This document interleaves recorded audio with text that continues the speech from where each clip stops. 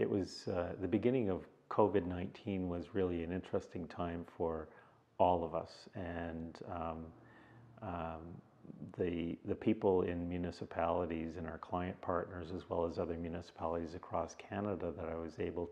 to speak with. Everybody was, of course, running around in their own EOCs, trying to figure out what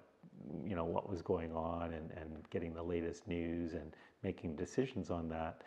It was fascinating, and of course our public consultation side, all of the surveys stopped. Most of the e-newsletters that we were supporting municipalities stopped.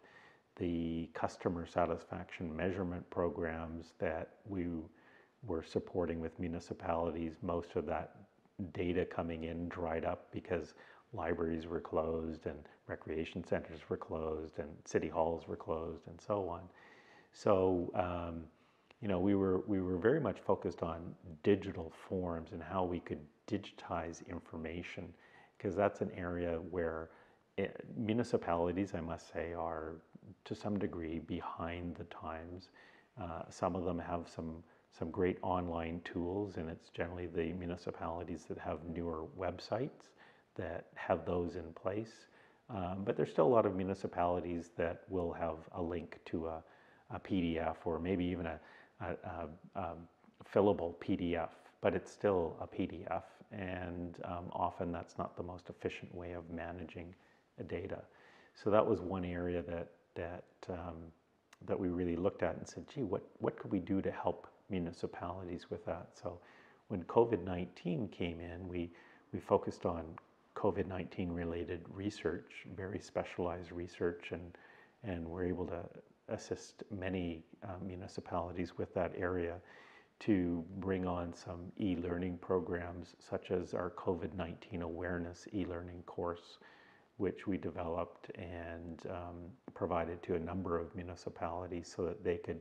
educate their staff and bring them up to a level of understanding. And then the additional component that we did was really to focus on the digital forms. And early on, we anticipated that there was going to be a restriction of who went into city halls and who went into public facilities. So we had created, in conjunction with the city of Surrey, probably back in May of 2020, a screening tool, so a COVID self-screening tool that staff could use to report basically to the municipality before they entered work what their exposure rates were and so on. And it wasn't until November when the public health office came out with the further requirements for public facilities to ensure that they were protecting people that were in the building and making sure that the staff were abiding by the COVID-19 protection measures. So we had this digital form all ready to go. Over one weekend, I think I received an email from one of our clients saying, hey, I know you have this. Can you get it ready to go? We need it for Monday. And that was probably a Saturday around 5 o'clock or something like that. And just so happened I was sitting in a global pandemic and I didn't have much to do, and I just jumped on this email and jumped on this digital form. And so by Sunday morning we had it all worked out, and by Monday morning we had it to that client and a couple of other client partners as well. And then we realized that, this is farther afield than just our current client partners, and reached out to BC Municipal Safety Association, and they were willing to get it out to as many of their members and as many BC municipalities as they could reach, which is great. And we made the decision in support of our client base, which are all municipalities, that we would provide this COVID-19 self-screening tool free of charge to any municipality or really public agency that wanted to use it. And in a matter of about, I think it was a month, there was 36 well, more than 3 dozen municipalities took us up on that offer, and we were able to roll out, for the most part, customized solutions to each one, various levels of customizations, and started very quickly being able to manage the